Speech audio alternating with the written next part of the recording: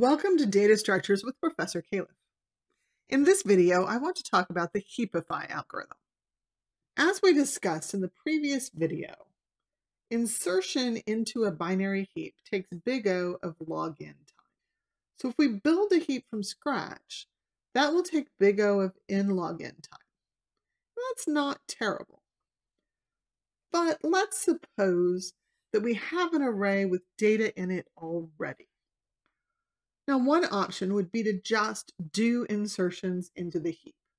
So we would initially set up the heap to contain that first item and then start inserting into it with the rest of the items.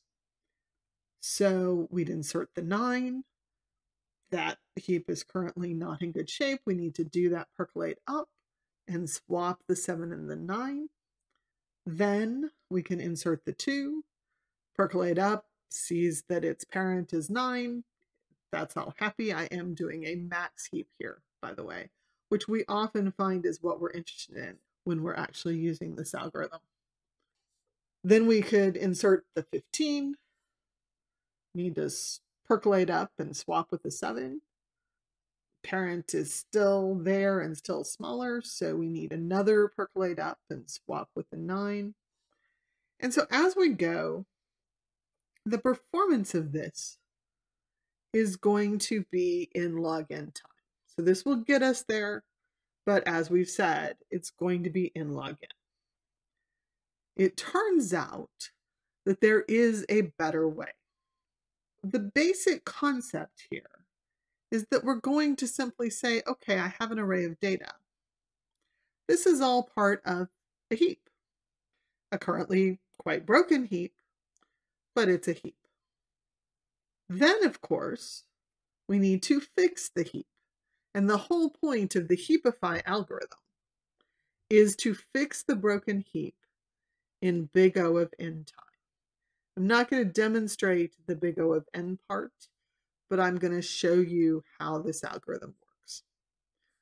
So for each parent from the last one, the one at n over 2, integer division, down to the first, which will be the root at 1, we're going to do a percolate down. And by the time we've done that, we will have a correct heap.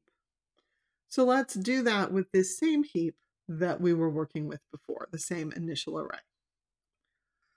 So we start then with the last parent, which is at index 3, 7 divided by 2, integer division, 3. So we have the 2 there. And then its children are at indexes 6 and 7. So we compare those two children. The 12 is the larger. It is also larger than the 2. So we need to do that swap.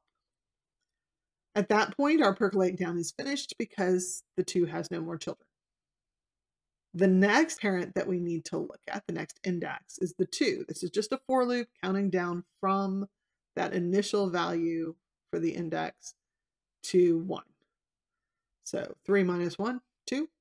Here we are. So we compare the children of the 9, which are at indices 4 and 5.